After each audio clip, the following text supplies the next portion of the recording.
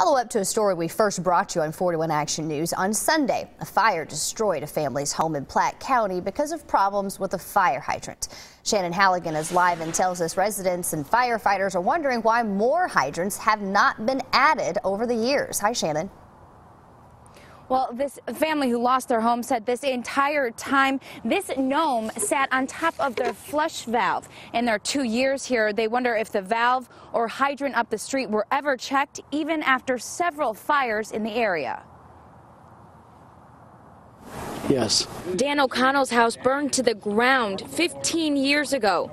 He lives next door to the Simon family, whose home went up in flames Sunday night. But it was a similar situation of not being able to get water when you needed it. Firefighters found the hydrant dry.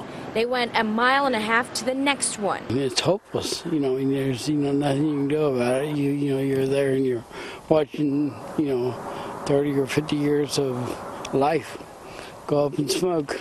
The same thing happened at this woman's home last year, just 0.5 mile away. It's just so frustrating because you move anywhere and you pay your taxes and you think it's all good and all taken care of, and then when you need it you find out, hey, now it's not there. It was frustrating for the fire department as well. Oh, absolutely. It's much easier if you can just pull up and find a fire hydrant that's fairly close. It'll give you a good water supply. It makes our job much easier.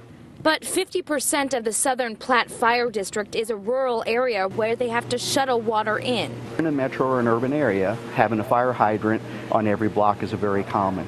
When you get out into the rural areas, it's very uncommon to find fire hydrants. But the tanker trucks can only hold about 1,000 gallons of water, not enough to diffuse a home engulfed in flames.